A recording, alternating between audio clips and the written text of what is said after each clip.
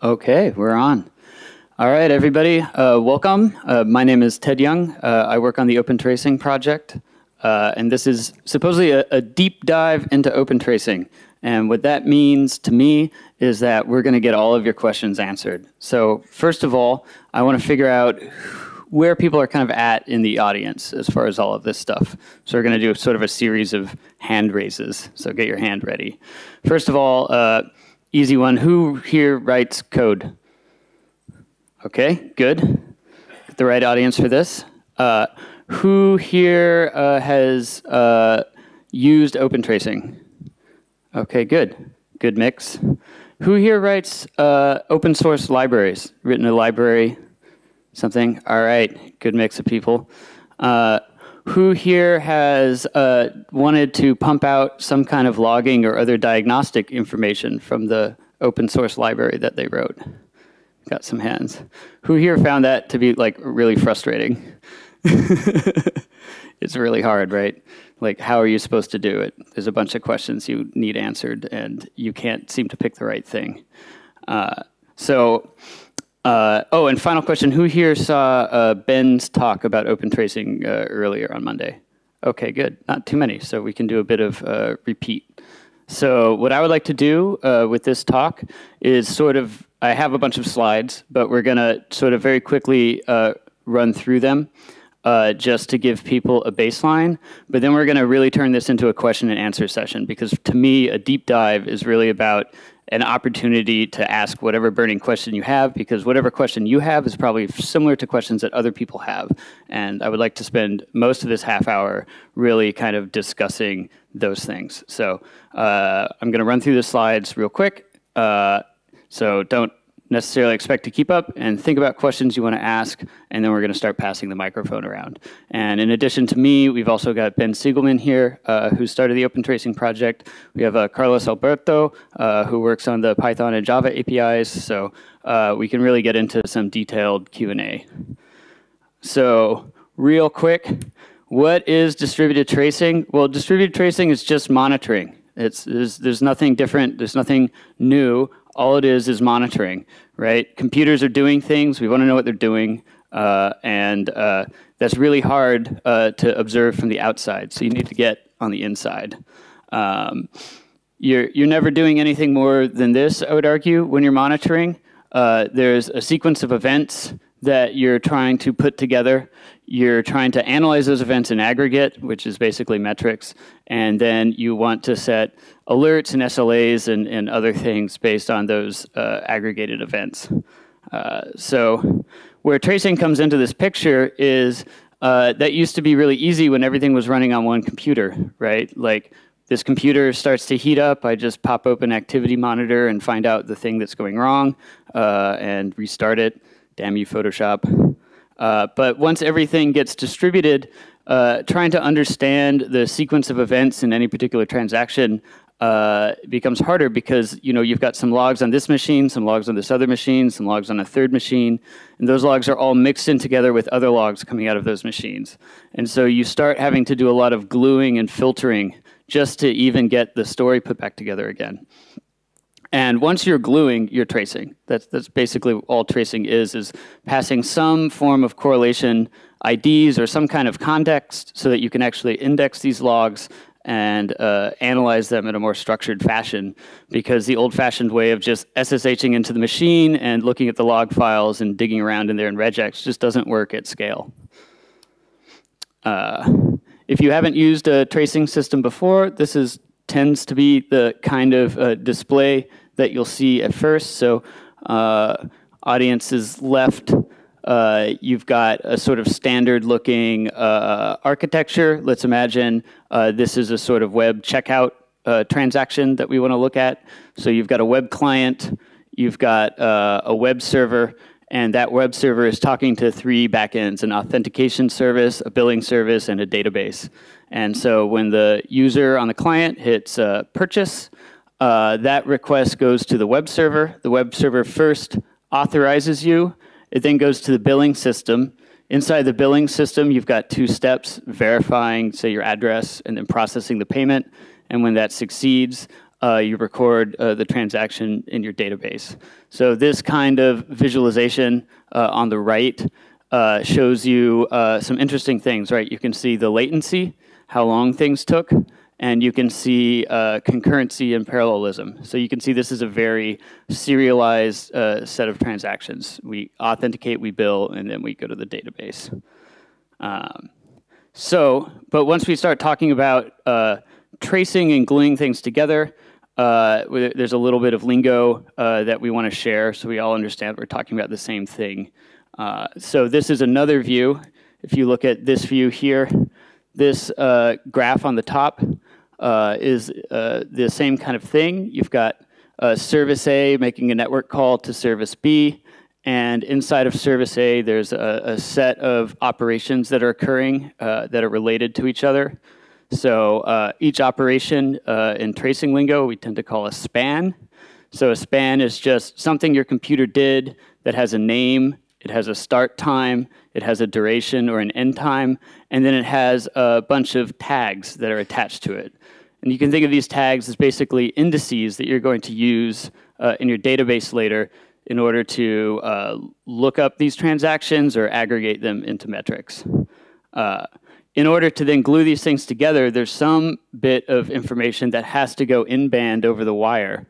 So when service A talks to service B, let's say you're making an HTTP call, you need to have an HTTP header in there where you're passing along, at minimum, some kind of identifier. And there's usually two. There's a trace identifier that says, hey, this is the whole overall transaction.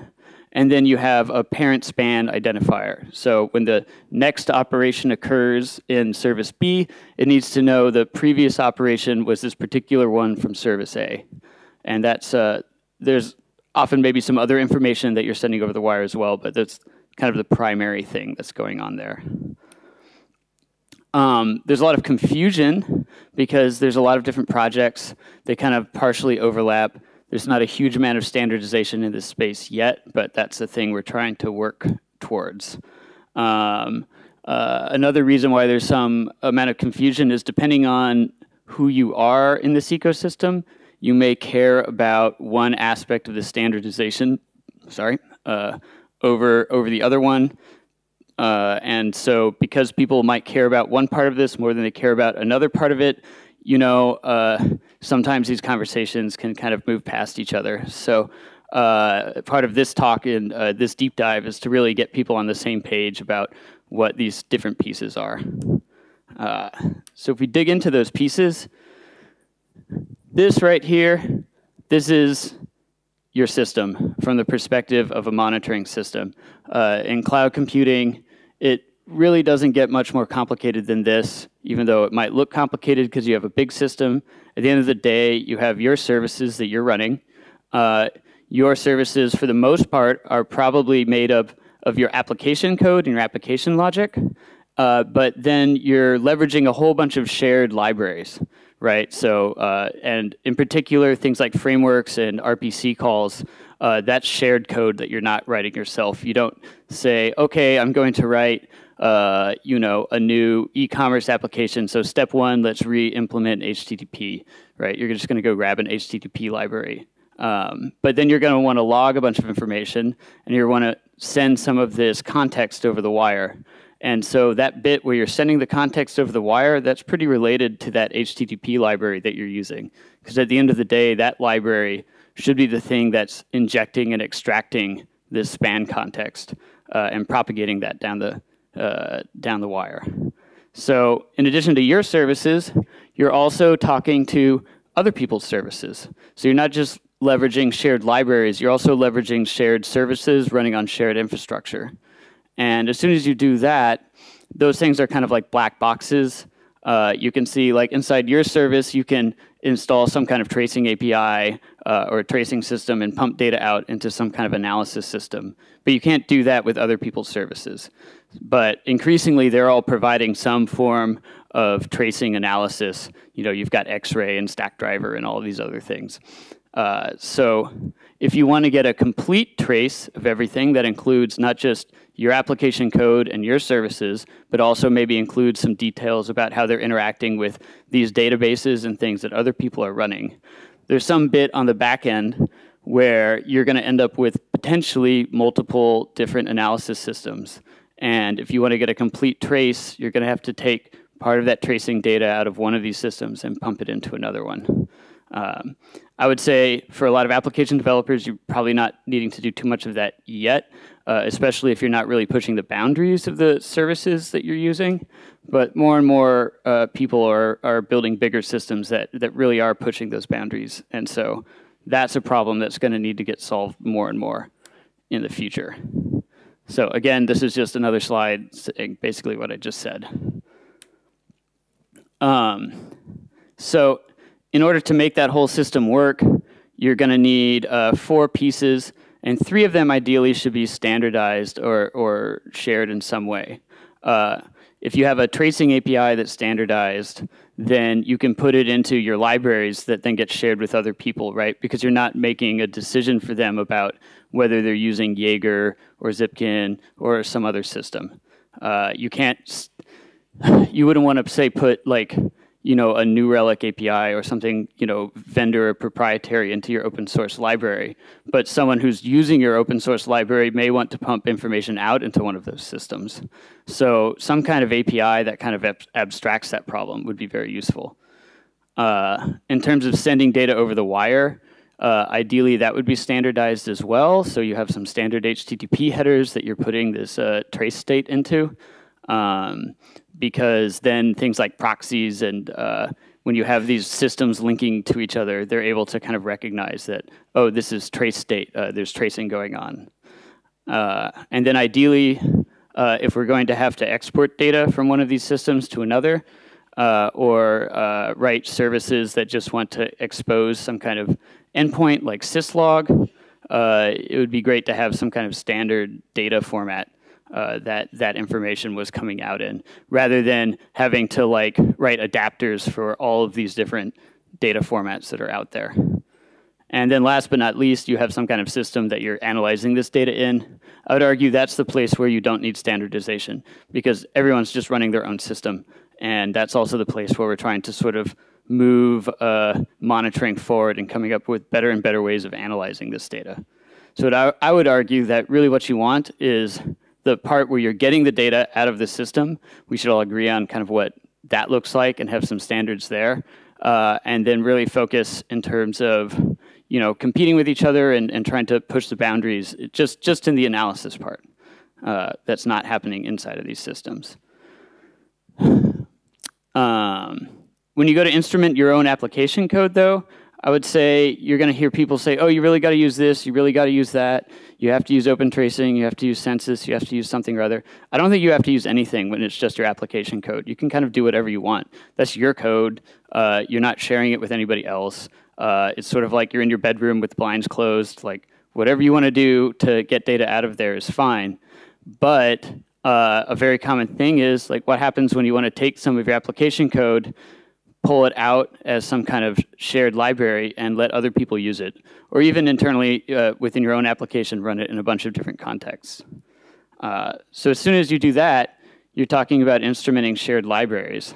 And as soon as you want to instrument shared libraries, you run right into this problem of not wanting to make a bunch of these decisions. So you need some kind of abstracted API in order to help be able to actually bake instrumentation directly into your library, rather than people writing a bunch of plugins and adapters for each kind of tracing or monitoring system you might want to attach. Shared services, that's a black box. So you can't have any kind of API level thing. So the standardization for shared services has to happen at the protocol layer. So what are the solutions that I would suggest to solve these problems? Well, for the tracing API, I think OpenTracing is the project that's really trying to move API standardization forward. So what we do there is we have an API that, if you look at the API in detail, you'll notice it really goes out of its way to avoid exposing certain kinds of decisions that you would want to make. For example, it doesn't expose what kind of wire protocol you're using, because there's a variety of wire protocols out there. We might have a standard one in the future, but we don't right now. So the API says when you inject some kind of trace context into your HTTP headers. There's nothing externally visible as part of that API that describes what HTTP header you're going to put it into. But we would like to have a standard wire protocol. That work's currently being done in a W3C group called the Trace Context Working Group. And we're starting with HTTP headers there, but you could imagine other standards for other kinds of message queues and things coming out of that. I would love to see a sort of standard data format that doesn't exist yet at all, but this same W3C group is starting to kind of dig into that problem. And then analysis systems, who cares? So this is just that same graph again, showing this thing from with these solutions baked in and where I think they need to be. So you would need OpenTracing inside of your service as the API that you're using and the API that your shared libraries are using. You would need this standardized trace context in order to propagate that trace state to somebody else's service. That service can kind of pump information out in whatever data format it wants, but as soon as you want to pull that back in to your tracing system, some kind of standardized trace data format, that's the place where you would want to see that. So, and then normally when I give this talk, I do a demo at this point, but rather than doing that, I want to turn this now into a Q&A. So that was a big rush through the landscape. I imagine there's a lot of questions. And I know also I've been talking about the general tracing world, but this is kind of an open tracing focused deep dive. But feel free to ask questions about some of this W3C stuff as well if you have a question on that front. And with that,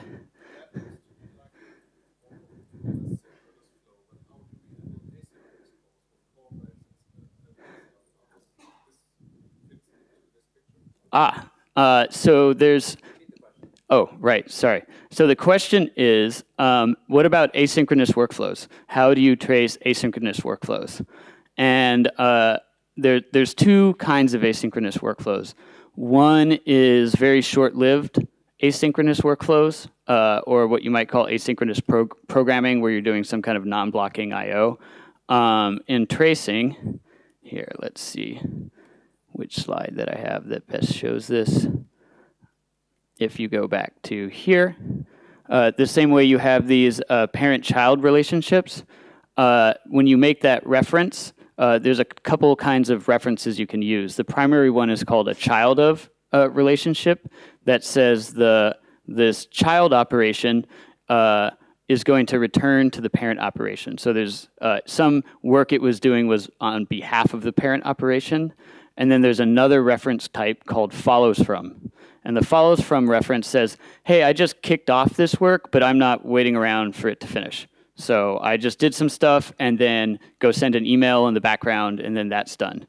So you can use those reference types to actually collect all of that into a single graph. Where this becomes problematic are very long-running asynchronous flows. And I think that might be what you're asking about.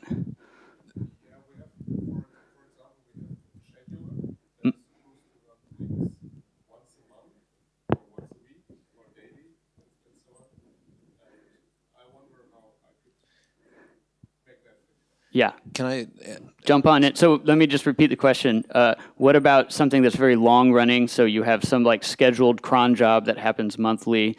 Another example I would give is like rather than a checkout, like where I'm like, boop, I'm going to purchase this item. What about the whole shopping cart experience where you're browsing around and picking things and you want to see all of that in a single graph? Yeah, I was just going to say the challenge of tracing in general is being met kind of in order of greatest need. And I think that tracing latency-sensitive workloads has been such a priority that the sort of thing you're describing has been getting short shrift. That's my honest opinion. There's two questions, really. There's modeling the type of transaction you're describing, and there's a problem there, and then actually using tools that were designed to analyze and visualize those transactions. I'm unaware of a system that's out there right now that you can use that works well for transactions that take like 100 milliseconds and transactions that take multiple days. There's this guy, Dimitrios, who's involved with OpenTracing, who works at Bloomberg, and they have some workloads like the ones you're describing where they do a lot of computation over the course of many hours. There's also some people at, Grail. It's like they're trying to cure cancer or some other insignificant task like that, but they're doing analysis of human genomes. It's this intensely complicated multi-hour MapReduce, and similarly, like they have these traces they want to generate, and they had to write their own analytical tools. The thing that I do like about the OpenTracing approach to this is that Ted is correct in that we have like a follows from relationship, but we also have the idea of multiple parents, because the other thing that comes up in asynchronous workloads, you often have forks and joins in the data. And if you have many different pieces of data that are all collating into one joined thing, you can model that well in OpenTracing. The irony is that you can go and use any OpenTracing off-the-shelf thing, and none of them properly visualize that, you know? And so I think there's a question of how you model it in the code. I think OpenTracing actually does that quite well. Unfortunately, I can't tell you. And then you should use this tool that binds to OpenTracing to analyze the data. The only thing I can tell you is what I told the people at Grail, which is what they're doing already, which is to write your own system to visualize the thing. Hopefully you open source it and then other people can use it as well, because I think the task of analyzing long-running MapReduce jobs and things like that, it's a different problem, even if the instrumentation is the same. Yeah. I don't know if that's helpful, but yeah. No. Just maybe a newbie question a little bit to the OpenTracing. Please. Currently, for example, we are running the Elasticsearch, Fluentd, and Kibana just to, let's say, do the logging for all of our distributed services. Yeah. And at the moment, we are using something like a header, an HTTP header that's called XTracing ID, for example. And we are passing this throughout our distributed systems. And the question is, again, it's a newbie question, how can you convince me, no, throw this stack away, for example, use Jaeger or something like that? Well, first the question is, if you're doing distributed logging, right? Let's say you're like, I'm not calling it tracing, I'm just logging because I'm using a logging system. Maybe just a small interruption. Maybe Sure. you can explain a little bit what you mean by tracing exactly, if it's not only about logging, then what is it also about? So the question is, if tracing isn't just about logging, you know, what is it about? And I would say my own personal opinion, and this is weirdly contentious, is tracing is just logging. Tracing is logging in a world where you need some kind of index like this xtrace_id header that you're propagating in order to get your logs into a logging system that's then indexing them based on that header so that you can look them up again later, right? So you're tracing. Right now you're tracing.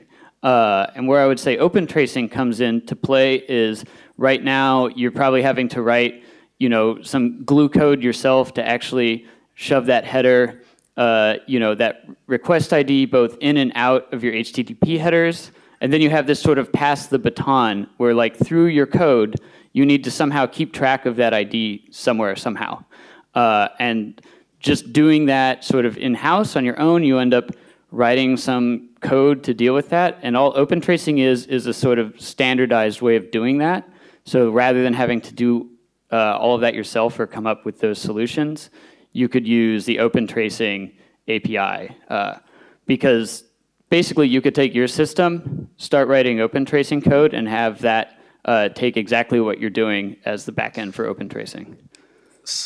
No disagreement. No, disagree. No, I don't. I would say that not all tracing is logging, or sorry, there's some distinctions here. Tracing typically has some notion of causal information as well, so you know which log line caused which log line, if that makes sense. That's these references, which are usually not in a distributed logging system, and that's pretty important in that if you have a transaction in a microservices architecture, it will typically involve a lot of concurrency, and so if you just have a correlation ID in a log, it's really difficult to figure out if you just chronologically order all the statements, it's hard to figure out which ones are actually on the critical path of the transaction, which is the thing that's holding up the end user. And a tracing system, because it has the information about what caused what, will allow you to focus just on the part of the system that's actually slowing down the end user. So the causal information is important. You could certainly put that in your logs as well, but then you'd have to go and reconstruct the story yourself.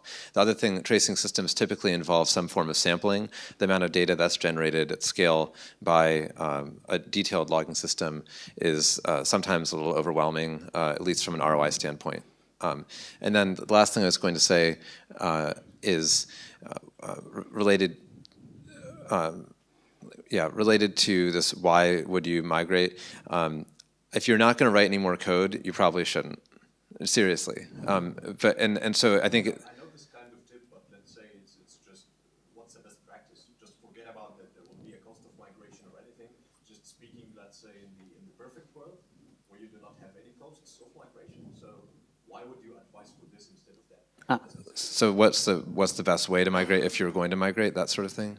No, the question is, why should I use the OpenTrace instead of this one, assuming that there is no cost of migration? Instead of what you're doing already, you mean? Yeah. I think Ted sort of spoke to that, but it's just the advantage of using OpenTracing is that there's like hundreds of projects that already support it, and so if your developers depend on those projects, they don't need to instrument those by hand.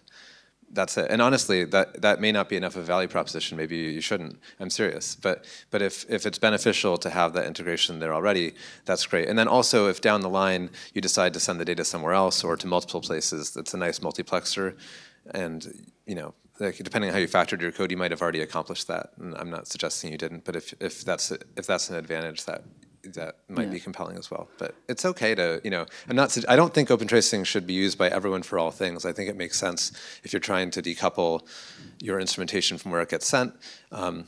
And for greenfield stuff, I think it makes a ton of sense. But if you already have a correlation ID and you're not planning on adding a lot more to the application in the future, and it's just in maintenance mode, it really might not be worth it. It wasn't a rhetorical question. It's reasonable to keep it where it is if you're not going to add a lot of code to it. So.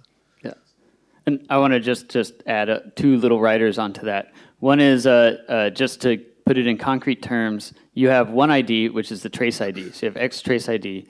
If you wanted to turn this more into tracing, you would be adding an additional ID that would be, X span ID, right? And that span ID would be the thing that would be changing with each operation, along with a reference type, to say, so that you can figure out this is one stack and this is another stack trace and this is another stack trace. And the other thing I would say is, you were saying, for my application code, why should I change? I'm using Kibana and it's fine. But if you take some part of that application code and turn it into a library and you want to hand it to somebody else, and when they plug it into their system, it automatically binds to any kind of monitoring they might be running, then you can't just put Kibana directly into there, right? Because you'd be making a decision that your library only uses Kibana. And rather than saying that, you'd like to say, hey, my library just emits event data. It will, if it's a RPC library, it will inject and extract these correlation IDs, whether it's Xtrace ID or something else, it doesn't matter. And then other people can use it. So if they're not using Kibana or using that particular header, they can still use your library without having to write that code all over again. Yeah. Any more questions? There's one back there. How do you handle time? Sorry? How do you handle time? How do we handle time? You mean like clock skew and things of that nature? Those kind of things, being sure that you are not, if you have a sequence of things, you ensure that two events are related, even if the time is actually different from the machine. Yeah. There are some special mechanisms for that. So OpenTracing as an instrumentation project gets to avoid this issue because the instrumentation is the same. You say, I'm starting this, I'm stopping this. The implementation has a real pickle on its hands. I mean, I know from our work at LightStep, it's one thing on the server side, but when you do tracing across mobile clients where those clocks are off by a couple of seconds and the network latency is so high you can't run something like NTP, it's pretty painful. The one nice thing about tracing is that you do have some well-defined ordering events, so you know that if you have a child-of relationship, here what Ted was saying earlier, you can use the invariance expressed in the data model to say that the child's start time has to be after the parent's start time, and the child's finish time has to be before the parent's finish time. And if you apply those across the trace, you can start to line up timestamps. But I don't know of a very satisfying answer. The Spanner paper goes into some detail about trying to reify uncertainty in clocks and blah, blah, blah, blah, blah. And I mean, at some point, it all just falls apart, though. If your network latencies are too large, there's really, I don't know of a really satisfying answer to the time synchronization problem for tracing implementations. Yeah, I mean, yeah, so the Lamport clock type of approach is the kind of thing I was getting at with what's the word? Not exposing. Exploiting the invariance in the data model. Yeah. Yeah. But it's a really pernicious problem. It's a good question. But yeah, and then just to reemphasize, one reason why it doesn't matter as much is you're not using time or clocks to order these, trace events. You're using a graph, so you're connecting them into a graph. So even if the clocks are skewing, you still know what led to what, because the time doesn't matter. And then if you're doing latency analysis, assuming your clock isn't skewing between when you started the span locally and ending it, which does sometimes happen, but it's very rare, but assuming that your clock internally within each process is somewhat accurate, you can still get that latency information out for each span, even if the clocks are skewed across your client and your server. Yeah. There's a question there.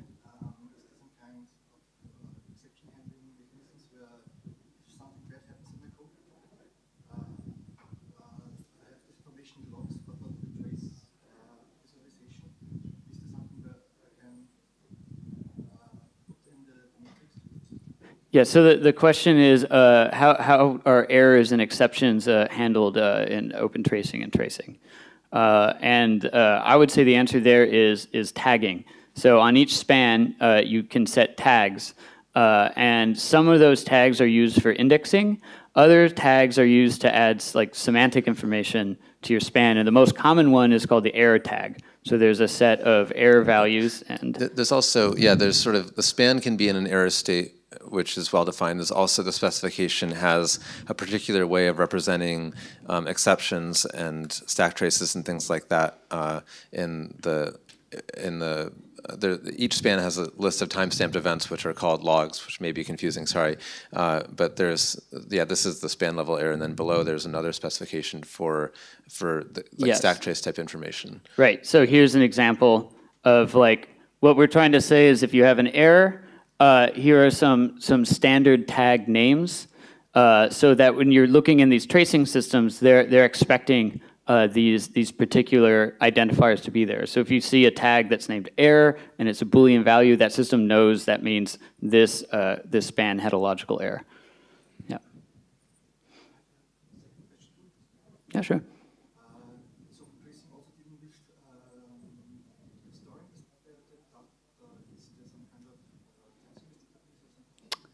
So the question is the OpenTracing project also involved in storage or any kind of backend solution? And so I would say very emphatically no. The purpose of the project is to have an abstracted API that makes no decisions about what you might do with the data. It doesn't make any decisions about where you would put it, how you would export it. And that's very intentional to allow you to pick your own backend. Yes. Yeah. The talk I gave on whatever it was, the first day of this conference, what was that? Wednesday. I have no idea what day is it? What year is it? Is it 2017? Anyway, the talk I gave the other day was about this topic and the scope of the project, but I can say with some confidence OpenTracing will never build like an analytical tool that would store the data, because we think it's really important to keep the project scope as narrow as possible. Yeah. The big ask that we're asking for in OpenTracing, if you get involved, is to consider, as the APIs stabilize, if you're making open source libraries, rather than having people include the OpenTracing API calls as a plugin, you just bake it directly into the library. So Couchbase, for example, is a database, and their Java SDK now comes with OpenTracing baked in, and along with that, they've also shipped a playbook. So they're like, here's all the event data that comes out of our client. Here's what it means. So if you're seeing like retries or timeouts, or if you see, this event point, this is what you should do. This is how you should tune this thing. So that's actually the main focus of the project, is to enable that. Because that's the thing, if you go write these libraries right now, that's like really hard to give people that. You end up having to come up with some made up event thing and some hooks for them to figure out how they're going to put it into their system. I think we only have time for one more question. Yeah, I think we're at the end, right? Okay, one last one. So something like Jaeger uses an agent in a sidecar. Yeah. It's fine for Kubernetes, but useless in a serverless environment. Do you know if there's any work being done to instrument OpenTracing in like cross serverless different providers and so on? I've had some conversations with some of the people in the Lambda team, and there's some implementation concerns with doing tracing in an environment where you aren't allowed to retain state from call to call, because you have to flush with every single call, which are kind of annoying, but there's nothing profoundly difficult about it. The open tracing piece is not so bad. It's actually the implementation of the tracing system. X-ray is probably the only thing that has a good shot at it in Lambda, because they can cheat. But I've asked them with my nicest, most polite voice to please expose hooks to make that kind of thing easier to implement efficiently, and I don't believe it's happened yet. I think the open source serverless frameworks hopefully will be more forthcoming about that. Yeah. So. And I think we're out of time. If you have any further questions, as a community, we all hang out on Gitter. So you can come find us at gitterim/opentracing. And we hope to see you there. Have a good one. Or ask questions after this. Thank you.